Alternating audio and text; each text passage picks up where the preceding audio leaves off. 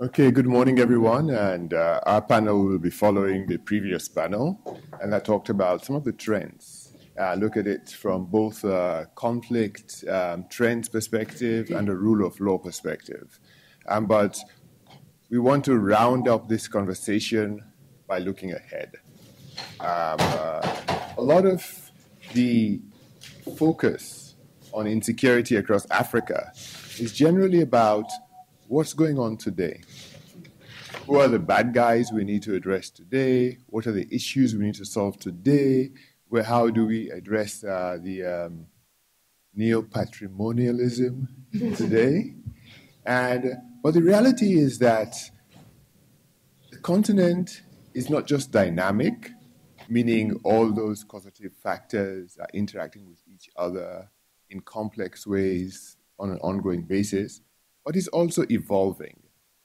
If I asked you to cast in your mind's eye about a decade forward, what's Africa going to look like? And what do we need to know today to prepare for what those changes are going to do to the security landscape? And to what extent are our interventions going to be relevant, let alone effective? So we want to really quickly talk about some of these changes that we know are going to come, what it means for insecurity, and what some of the implications are. And we'll play a quick game, a thought experiment, and just think through, okay, so then how do we unpack all of this from a security perspective? I'm going to go through 4 things. One is demography. Africa's population is growing quite significantly. It's a continent with the highest growth rates across the globe. By 2050, 1 in 4 people on this planet will be African. That's a headline statistic that usually grips us. 1 in 4 on the planet would be African. And immediately that conjures things like the youth bulge. It conjures things like population pressures on scarce resources. It conjures things like families where, in some countries, average family size is a little over 7 per female. What does that mean when it comes to the way we address it, which we'll think about insecurity? But one thing we don't usually get into is the population structure. For me, that is more important when it comes to security analysis than just the aggregate numbers. Because when we look at the population pyramid in most African countries today, we have a really wide-based triangle, with the vast majority of Africans being less than 35 years old. In many countries, less than 15 years old. But what happens when that, in the coming decades, what happens when that triangle starts to compress at the bottom, but expand in some places at the top? How do we understand what the dependency ratio is going to be? That, for me, is one of the things I like to leave with you when it comes to demography. It's not just the numbers; it is the structure of the population pyramid. Second is climate. Whether or not you believe in climate change, whether or not you have a view on what causes climate variability, we do know that certain parts of the continent are going to be hotter, other parts are going to be drier. Cities that are along the coast are going to have to deal with potential changes in the sea level. And if you superimpose thoughts about climate when it comes to aridity and heat on population, you would see a lot of the areas that are going to experience the greatest stress when it comes to climate variability over time are the same areas that are going to have the greatest spurts when it comes to aggregate numbers. And we talked about the dynamism of Africa and of all these factors. So when climate and population start working together, you start seeing the makings of a complex emergency. Because not only are they going to have fewer opportunities for their livelihoods, they're probably not going to be able to live where they lived before. And so we're going to see a lot more movement. So as you think about what the megatrends are telling us about the future, think about how they interact with each other, the question then becomes, how does that reshape our thinking? And so naturally, we're going to see a lot of people moving. Some are going to move willingly for economic and other reasons. Others are going to be forced. Forced migration is going to be one of the challenges of the next couple of decades, because people are going to be forced to move, because climate variability is going to make certain places less habitable than others. Population pressures are going to push people. And generally, when we think about migration in Africa, the first thing that comes to mind is the Mediterranean and some people who are perishing there, and how many people are crossing over into Europe. Ballpark figures, about 250,000. Within the continent, we're talking about over 20 million. And so when you think about migration, the issue is not what's happening in the Mediterranean. The issue is what is happening within the continent. And what's happening within the continent has implications for security that are transnational, because people are moving from one African country to another African country. People are moving within their own country because they become either forcibly displaced or they're seeking economic opportunities. And I think in the last panel, Paul alluded to the change in state-citizen relationship, when you have certain parts of the continent becoming less populated and others becoming more populated. Africa is also the most rapidly urbanizing region in the world. More people are going to be living in cities.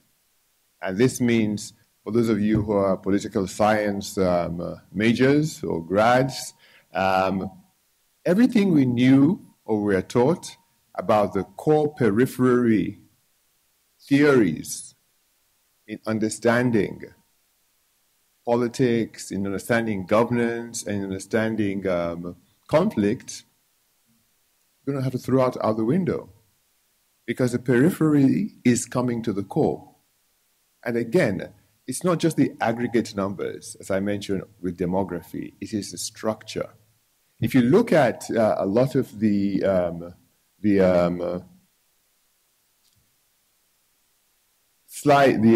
diagram to your left, it shows not just the fact that the urban areas are going to increase, it shows the proportion of that increase that will be living in slums, which are unregulated, underserviced, and tinder for instability. So when you think through urbanization, it's not just the numbers, but also the structure. More people, a lot more people, are going to be living in slums. So how do you then begin to think through, from a rule of law perspective, policing and other things? It becomes an urban issue. But most of us are prepared for the traditional core periphery type conflicts. So, two things. One, the landscape is changing and changing rapidly. But secondly, if you look at all the megatrends, they're all interrelated. Demography is influenced by climate. Migration explains urbanization. Urbanization is a product of a number of the others, particularly growth in population and the reduction in both livelihoods and economic opportunities in the most fragile and stressed parts of the continent. So all of these have important security implications, and they're going to affect insecurity in different ways. All right. So listening to the questions, a theme that seemed to resonate across is, okay, you've told us about the trends. Yeah, now you're talking about the megatrends. What do we do about it? And I think it forces us, you can hear me, it forces us to rethink some fundamentals, not just about what we can and cannot do, but how do we respond? Because we've talked about a number, we're just going to look at climate.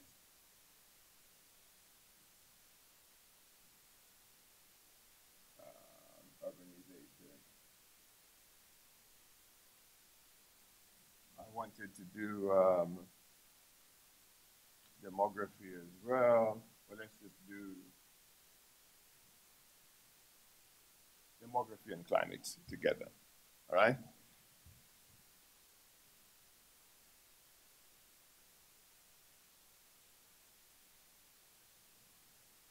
This is actually based on a lot of work that we've been doing at the Africa Center on these issues.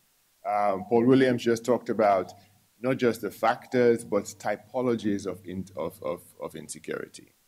So when you want to ask yourself the question, what does all of this mean for insecurity? Insecurity in Africa or anywhere is not a monolith. It manifests in different ways. You could have violent extremism. You could have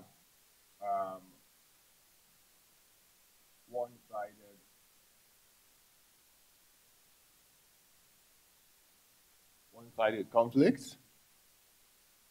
You could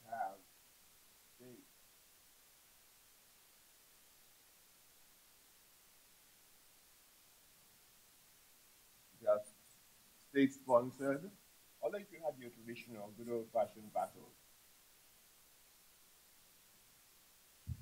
where one armed group fights another. So just quickly as a thought experiment,